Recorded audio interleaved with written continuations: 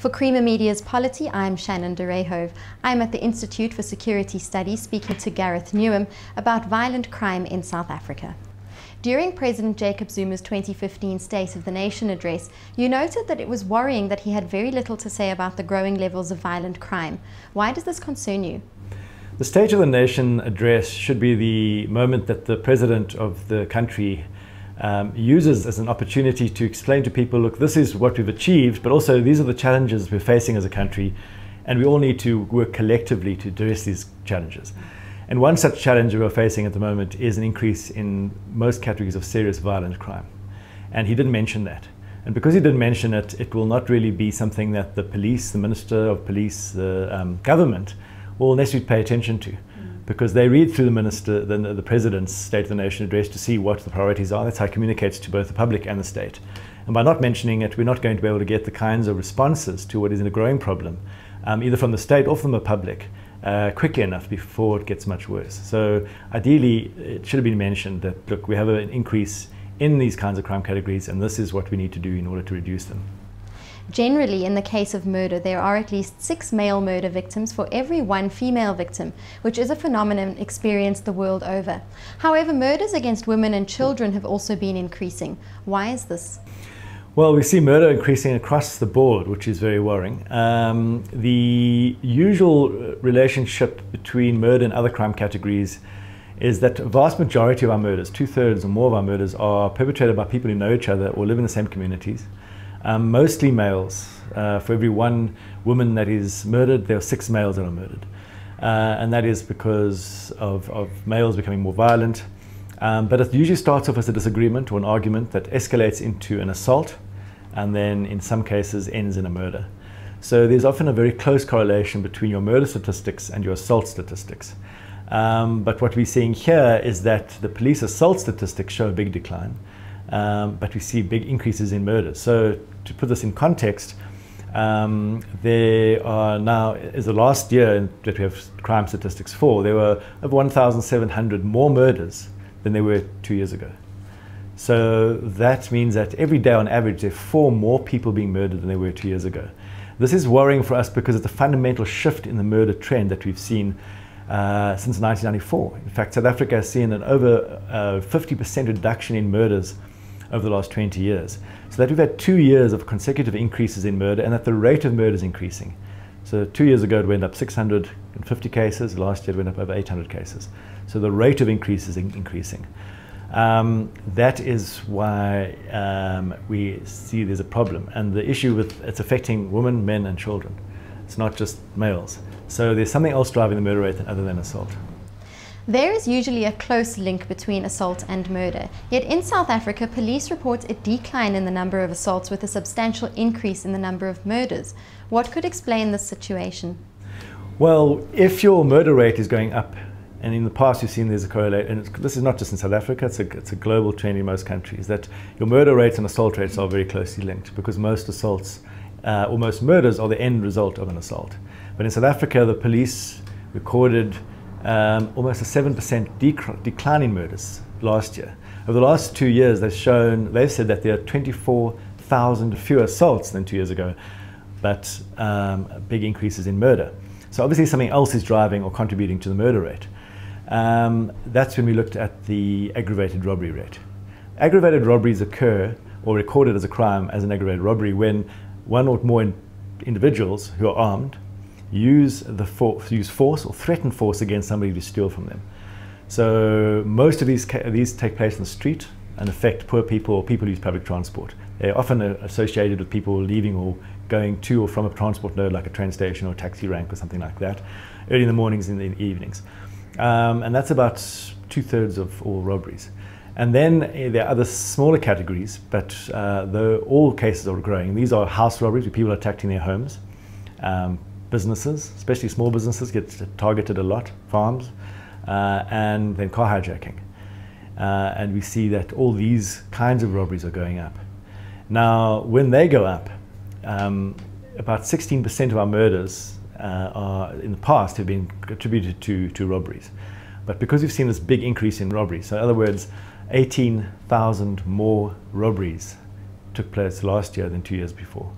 That's almost 50 more armed robberies every single day on average in South Africa in the most recent crime statistics compared to 2 years ago. So we can see now that one of the contributing factors to this increase in murder is this dramatic and substantial increase, double-digit increases in armed attacks on people on the streets, in their homes and in their businesses. And that's what's probably driving and pushing the robbery rate up. And why it's important to mention this, and it's important for the government to acknowledge this, is because you can police robbery down relatively easily using known and existing resources and known strategies. It's far more difficult to reduce murder if the cause of murder is something like the assaults I was talking about, because you can't, those are often the result of complex interactions of social factors, use of alcohol, access to weapons, but the dynamics that occur between people at a local level, you can't really police that. That's a lot more about dealing with people's perceptions of themselves, self-esteem, how they're educated when they're staying in school, and that kind of thing. Can have more of an impact on that, but it's very difficult to police. But robberies are committed by a relatively small number of people who commit a vast majority of all robberies. They do it over and over again, start with street robberies, they get more organized after a few years, and then start attacking bigger targets because they have to do it less frequently and get better reward. And the risks for getting caught and prosecuted are very low at the moment. So if you increase that risk using proper crime intelligence to assess the patterns and trends, identify where they sell the stolen goods to, because especially when they're attacking houses and businesses, they're going for things like electronic goods, cell phones, DVD players, jewelry. You can trace where those things are being sold, and then you can identify those individuals. Also, there's often a witness, because the person who's been robbed has direct sight of the robber, and they leave fingerprints and footprints and other kind of DNA of the scene. So it is a crime that the Gauteng police in the past, in 2001, in the run-up to the World Cup, managed to reduce robberies in Gauteng by using such a strategy, increasing the arrest rates by over 100%, conviction rates went up by 30%, and we saw double-digit declines in all forms of robbery at that time. But because the robbery was then going down, the police then took their eye off the ball, disbanded that strategy and started policing everything more generally again, and now we've seen these increases going up. So it's something that the police can get on top of, but unless people acknowledge there's a problem, and the police are acknowledging this and starting to put together anti-robbery strategies, this crime will just keep on growing. More and more young men who are unemployed will see the benefits of beginning robbery in areas where they live, where they see people involved in these robberies driving nice cars, wearing nice clothes, having money to spend, and that will be a push factor or pull factor into more people doing this, and this crime will continue to grow until it becomes intolerable and too many people are being killed on the streets of South Africa and in their homes, and then we'll see this massive public outcry. But we shouldn't have to wait for that. We should be acting now to prevent that outcome from occurring. There has been a substantial decline in reporting rates for sexual offences, which could give the impression that these offences are declining. Why is there such a decline in the number of victims who are willing to report criminal incidents to the police? Well, there's been, that's one big notable outcome or finding from the National Victims of Crime Survey that was undertaken and released by Statistics South Africa last year, is that most crime categories are seeing big reductions in police reporting. In other words, the proportion of victims that are victims of assault, sexual offences, fraud, fewer proportion every year are reporting these crimes to the police. And when it comes to assault, it's likely that assault's actually staying quite stable, because although the police recorded a 6.8% reduction in the numbers of assaults over the last 2 years, since 2011, the number of assault victims who've reported their assault to the police have dropped by 7%. It's far more pronounced with sexual offences.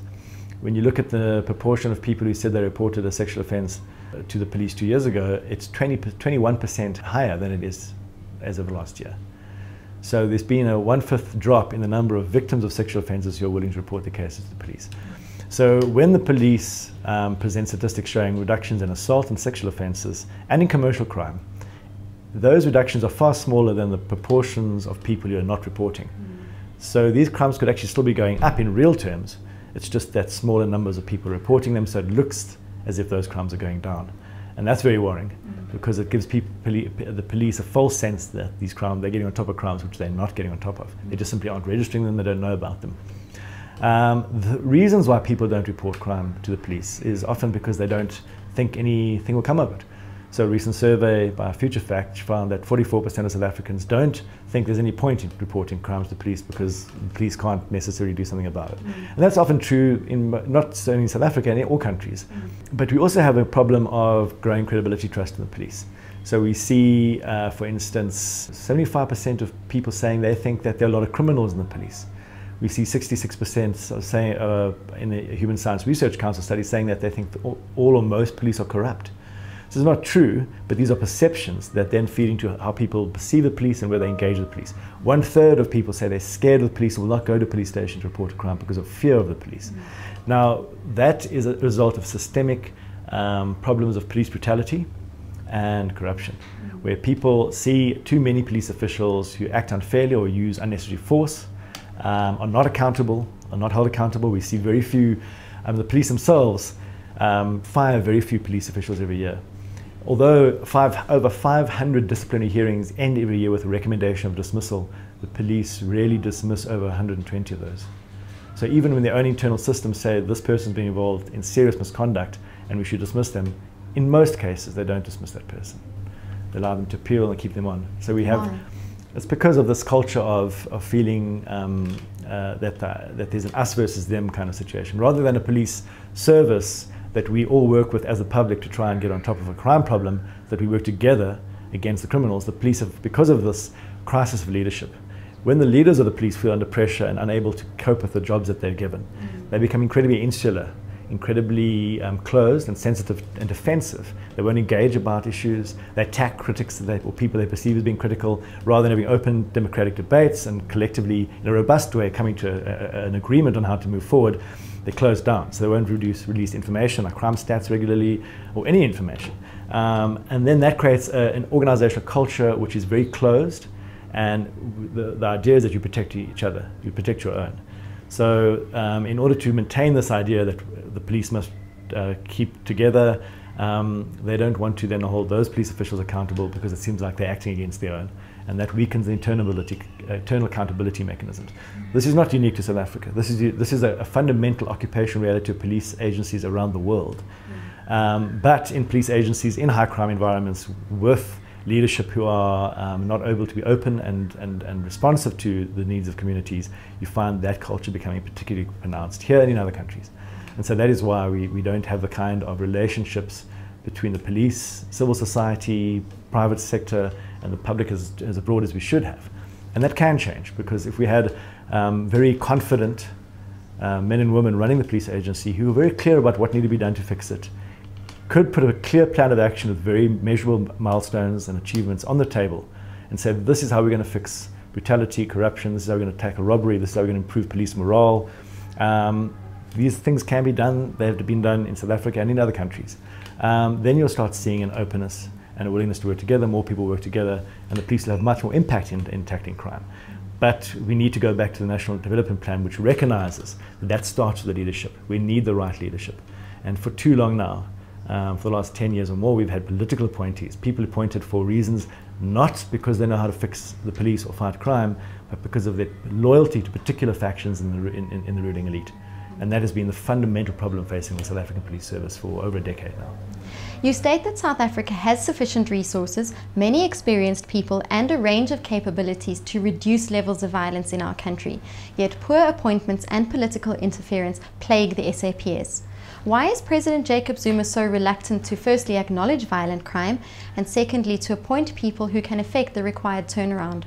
Well, one of the big problems the police have faced is a crisis of leadership at the top. And these are, this is a diagnosis from the National Planning Commission. We keep on having new national commissioners. We've had about 5 in the last 6 or so years. And big problem is that the last 3 have had no policing experience. So they come into an organization that is very complex, very large, almost 200,000 people, that has offices in 1,135 stations across the country. And they don't know anything about the job of policing, what it's like to actually walk the beat, to be a detective, and the different challenges faced with managing the different functions of policing. They have no clue about that, and no independent knowledge of that, so that when they start getting various suggestions from a wide range of people around them, all who might have, many of them have vested interests. Even in all police agency, there will be some kind of rivalry between people who do visible policing, crime intelligence, detectives. So they're all saying different things, and the senior management don't know how to assess who to believe or what to do. And so they tend to start, because they're political appointees, primarily because of their loyalty to the president, appointed directly by the president. They tend to manage the police as a public relations exercise. They don't know how to fix the problem. The things they try and do often don't yield the results they're told that they should be expecting.